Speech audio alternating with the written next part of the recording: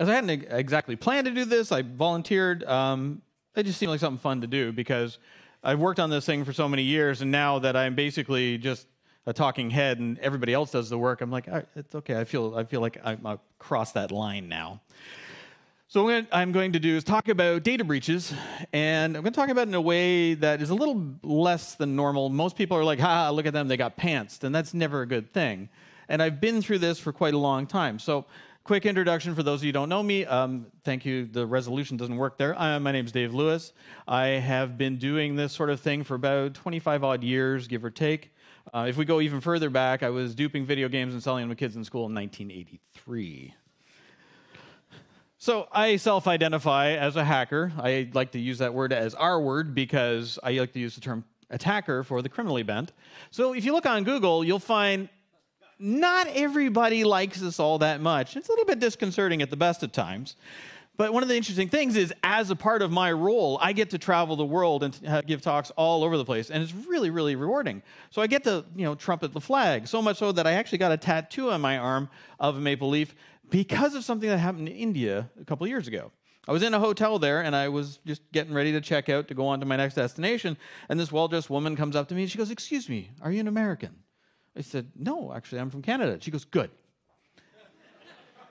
Never been so scared in my life. What would have happened if I said yes? I'm still trying to figure that one out. So generally speaking, when I'm talking to folks around the world, I say we're usually dressed up as homicidal maniacs going across a sheet of ice at a high rate of speed. My tongue just tripped. I do work for Duo. I'm I do talking and stuff. I give talks around the world about 40 times a year. We got bought by Cisco a year ago. And the one thing that really got me to talk about this in the first place was data breaches. So data breaches are something that have been near and dear to my heart for a very, very long time. If we go back, it's around 2012. I'll talk about that in a little bit.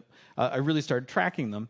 And one thing that I noticed is that nobody really goes through and has a set nomenclature that they stick to. They don't have a conversation where they say, okay, these are what happened, this is how it happened, these are the lessons learned, and then sharing it beyond that.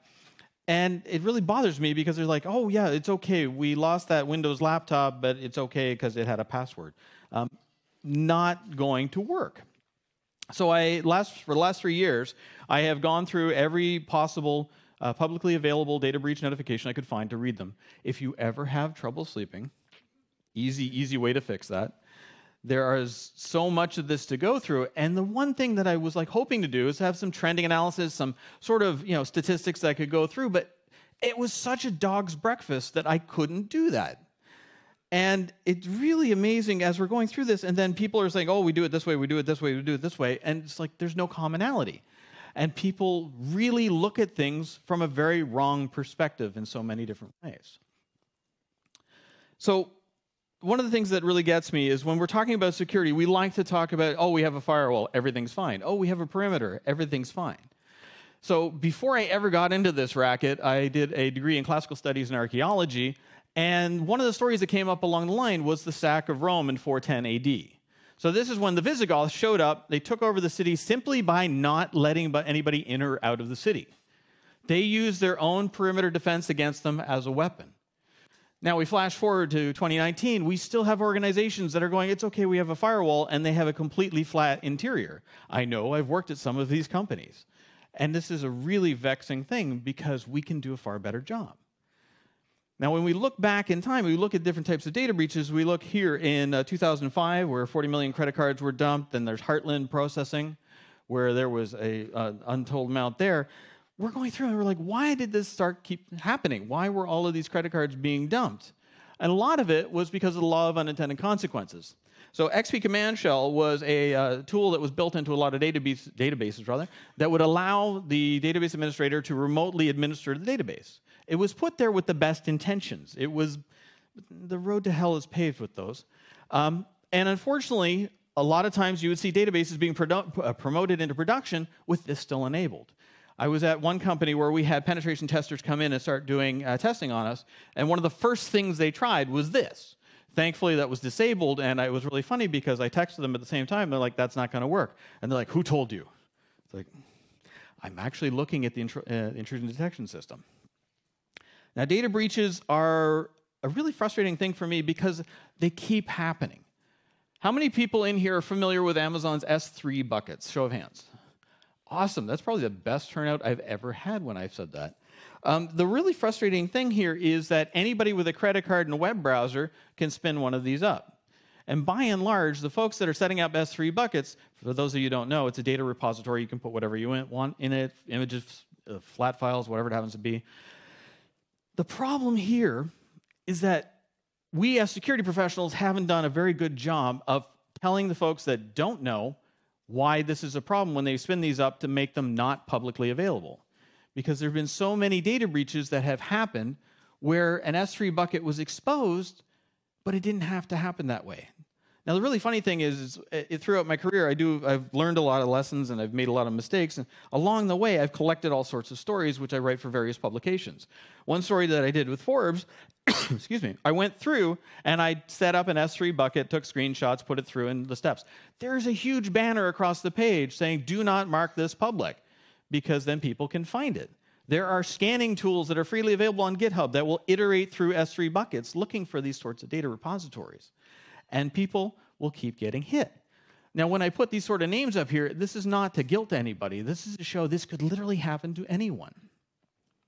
And they keep happening. Now, it really doesn't get really personal for folks until it happens to them. And I myself have suffered through a data breach years ago.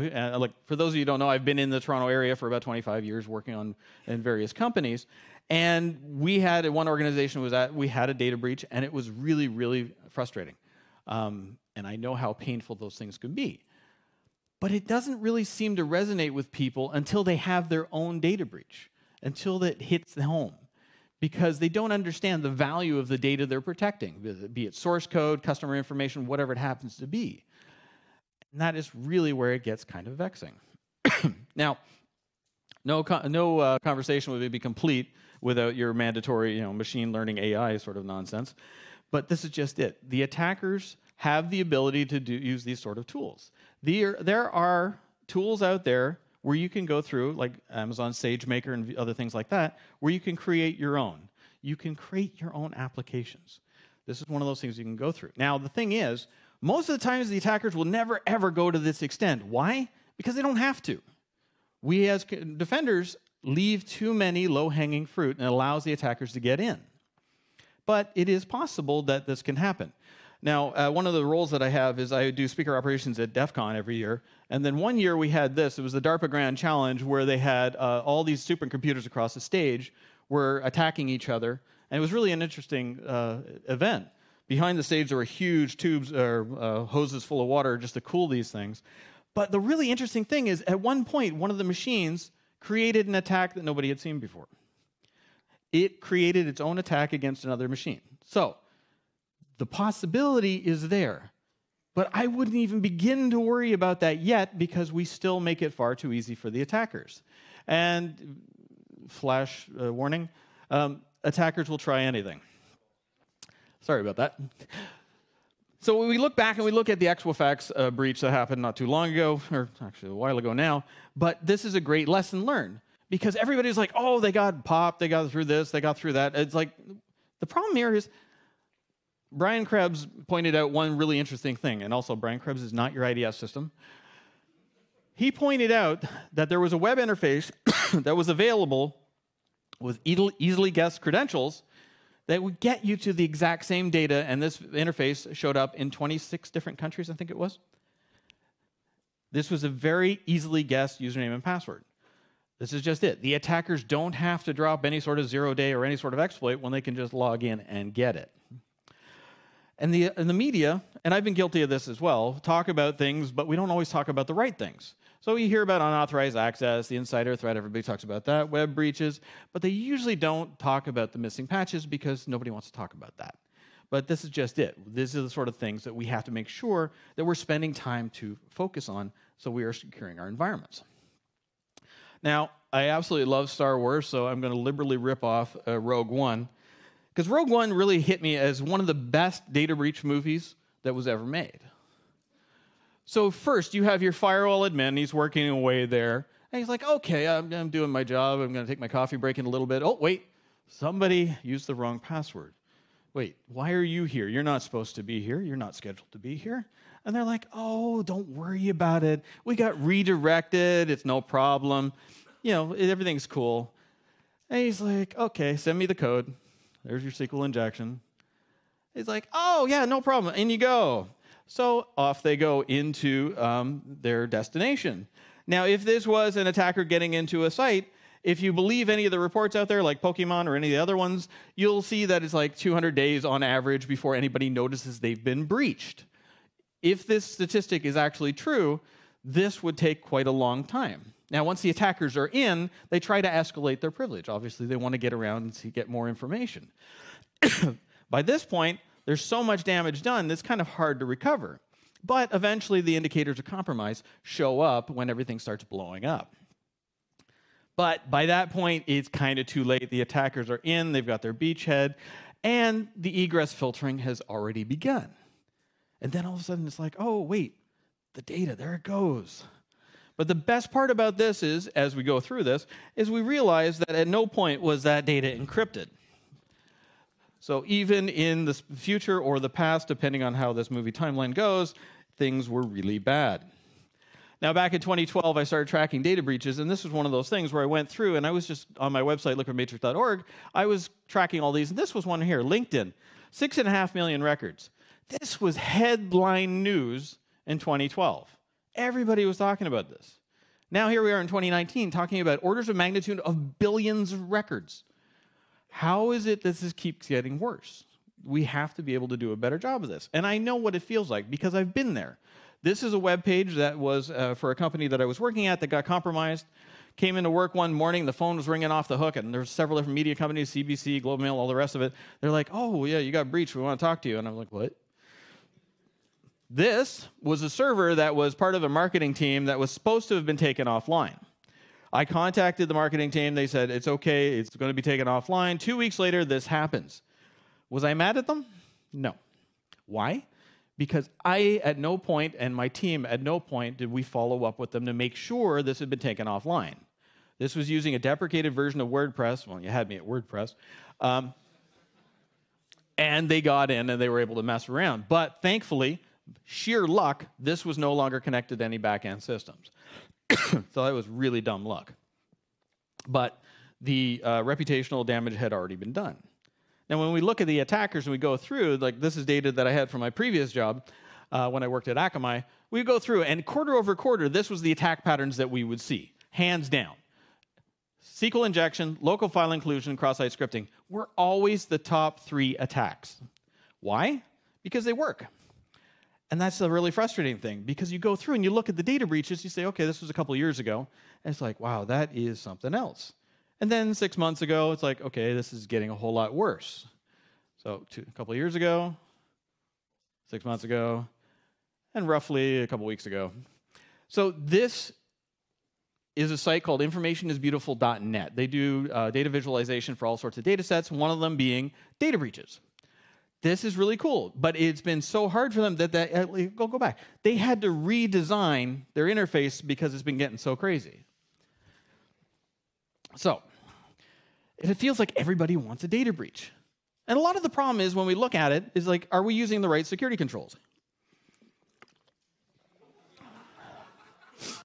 Not always. And then we have problems that come back at us, like security debt, like this.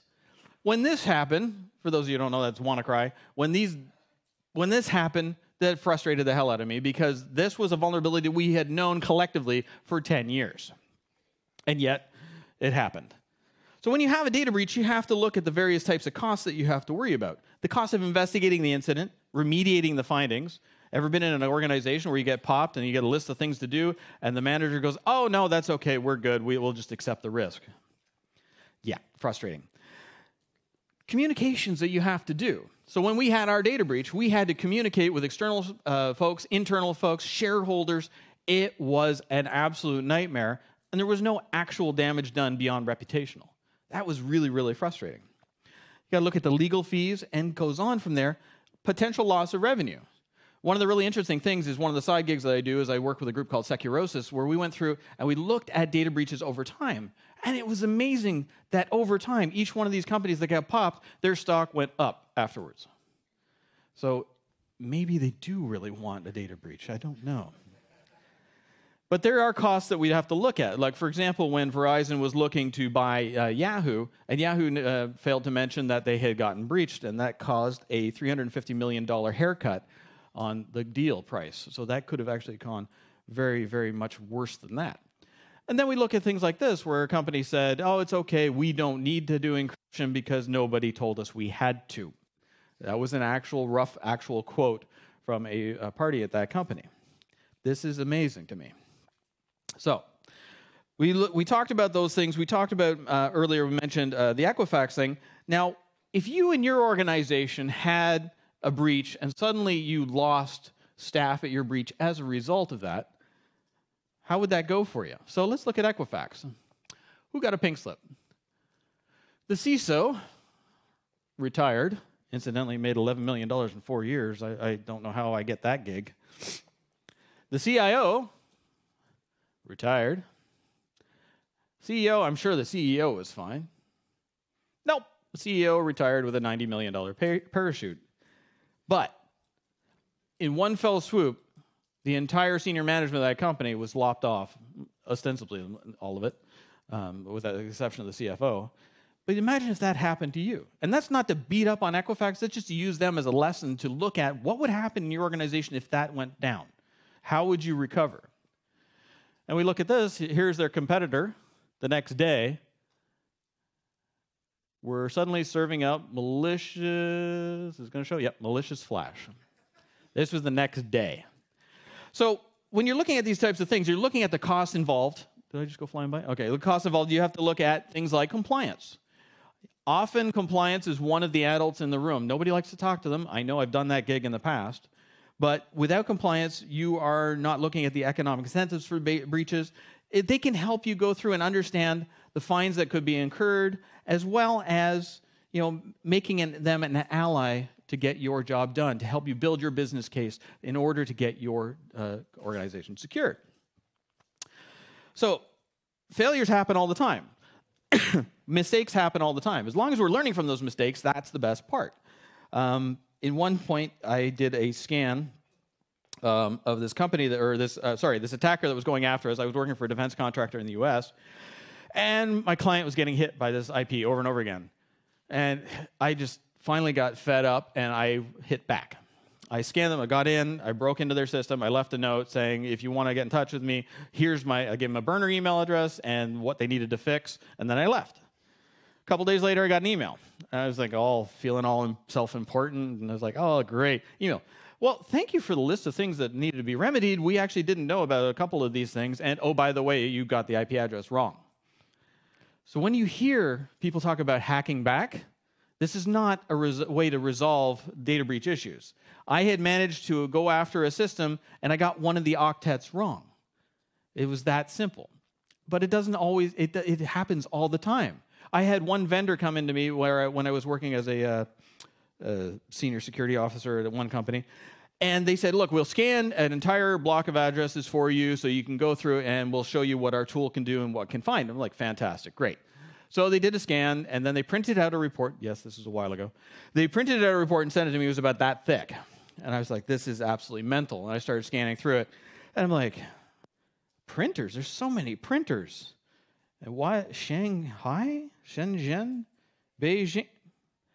The vendor had managed to get one of the octets wrong as well. So it can happen to anyone. And this is just it. We have to make sure that we're doing a far better job of this because the attackers are going to keep on coming. And if we can't get the basics right, then this is not going to go well in the future. One company I worked at, they had an application that was going to go live, and they were supposed to come through security, and we were supposed to vet it, and then it would go into production. Well, it went live without coming to see us. So this is one thing I did. When I found out about it, I didn't lose my cool. I actually opened it up in the browser, and I said, all right, I did view source. Right there, that, and that. So Seemed kind of simple, basic first step looking at a web application is like, see what's behind it. What was the first thing I found commented out in the code? I heard so many different answers there. Yes, I heard that. It was the username of admin and a password of password. And this was access into a production system. Thankfully, it had only been live for a little bit, and nobody knew about it yet because they hadn't sent out any of the PR material.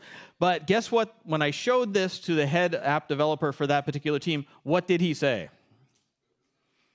You hacked my application. I reacted sort of like this in my head, but I didn't do this because I realized he didn't understand. He was really good at running a team of coders. They knew how to code things, but I hadn't taken the time to work with them so they could understand what my security concerns were and how to better secure this. Thankfully, this actually transpired well. Nothing bad happened, but this shows that we have to do a far better job of communicating to a wider audience. Otherwise, it'll just keep happening. One company I worked at, this happened about 2 weeks after I left. I got an email from actually somebody who's here. I said, you're not going to believe this. Something we had fixed had changed, and I could dump the entire password from this particular company. And that's just it. People are going to use tools in a way you never imagine. And sometimes they'll use tools that don't do anything at all. And security blunders can happen to the best of us. The first time I ever gave this talk, this happened to this particular company. I don't want to beat up on them, but it was this timing, absolute timing. Their entire database was tarred up. And when you have a data breach, it feels like vertigo. And my friend Bob here, he went through this at Yahoo in a giant scale.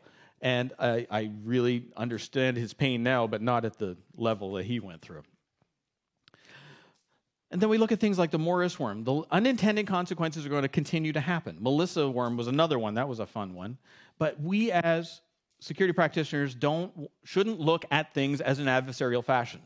We have to be there to help enable the business, enable your organizations, enable folks to understand the democratization of security so we can get them to be part of the solution. Don't align against yourself. Talk to folks like internal audit. Why? Because they can test your incident response plan. They can go through and look at the risks and benefits of sharing information with other groups and see how it can go. And also, you want to make sure that you are talking to folks in a concerted way so they understand what the bad news is and how to properly take it. Don't run around with your hair on fire. I don't worry about 0 days. Every time I see a 0 day in the media, I kind of foam at the mouth because I'm more concerned about 100-day vulnerability. How many people in here run Oracle databases in their organization? Don't put your hand up. When's the last time you put a Oracle patch bundle on? Been a while, huh? I've been in organizations where the Oracle patch bundles were not applied for 3 years. Why? Because the DBA said, it's my database, it's fine, we have a firewall. So what do? You have to start where you are. You have to look at what you have in your organization. You have to do a gap analysis of the things that you have. In order to avoid these data breaches, you have to do the work. And you have to look at things like patching. I know that sounds overly simplistic. It is not. It is it's a painful experience. I've been through this far too many times. But you want to look at where you can stop the threats earlier, because as we move into talking about zero trust in other organizations, and make zero trust ostensibly is everything is on fire, we have to go back and do everything we should have been doing 20 years ago. That's it in a nutshell. Because organizations are constantly asking us to innovate. So we might make sure that we have that framework in place before anything happens. Otherwise, we're going to end up with so many war. And I think let's just cut it. There it's back again. And what can be seen as a curse when it happens, a data breach, it can also be a blessing. One organization that I worked at, we found a Cisco 1750 under the floorboards, or under the raised floor in the production room, whatever. And it was actually connected back to a company that used to be part of the same company, but that company had been split into smaller companies. It was still a live interconnection. Nobody knew it was there. The only reason we knew it is because it started erroring out. That's how crazy things are. Data breaches are going to continue to happen, but we have to have a better conversation about it. We have to share information. We have to make sure that we're having a far better communication path to the folks who don't know and don't assume that they do. That being said, I would like to thank you very, very much for allowing me to sub in. And sorry, Wolf couldn't be here. Thank you all for listening. And that's it for me.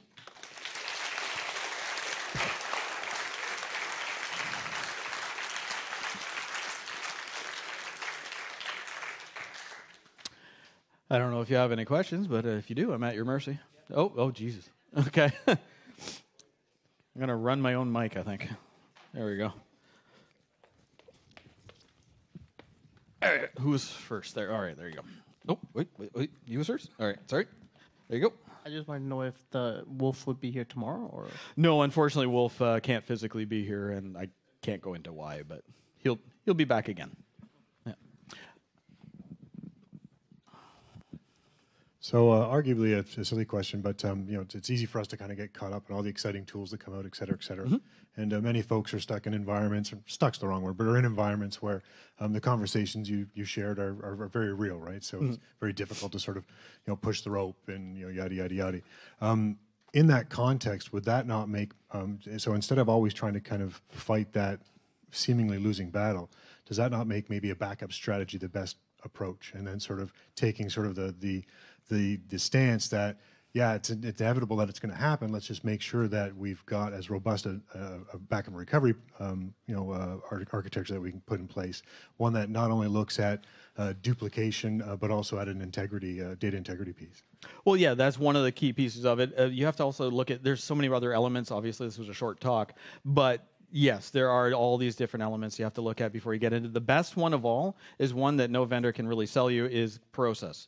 Defined repeatable processes are going to make your life a whole lot easier. It's painful to generate them because it's a lot of writing. It's work, exactly. There you go. So from your experience, do you find that all these new regulations that are coming out are changing behaviors, or just more knowledge, or more knowledge to people to do the right thing? Unfortunately, I see it as a lot of reactionary measure based on whatever the headlines of the day are. Some of them are, most of them overlap when you look at it. Like, for example, I can't remember who was talking about the Unified Compliance Framework earlier today. That is a perfect example where you can see all the different compliance regimes. Thank you, regimes, and how they interlink. I don't see that a lot of these are actually good. Some of them are actually very good. I like GDPR not for the reasons of the fines or anything like that, but is actually forcing organizations to be accountable for the data that they're stewards of. Is that good? All right, cool. Anybody else, or you want to all stampede for the door? Oh, we got one down here. Where'd he go? Where'd she go? Who's up? There we go.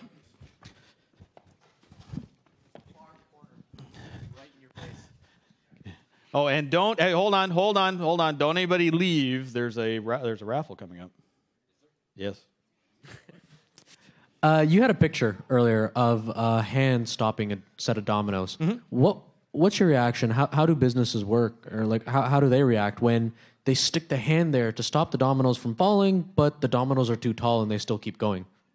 It's going to vary from one organization to the next. There is no one-size-fits-all, so it really is an iterative process. So, yeah, of course, there's going to be mistakes. I've made so many of them that I turned it into a career. But that's just it, is you have to make sure that you're constantly iterating, constantly improving, because no vendor can go out there and go, here, this is a magic solution. It's going to make everything better. There are tools that can help you accomplish your mission, but you can't just, take them at their word. You have to make sure you do your homework before you ever talk to a vendor. And that's coming from a vendor.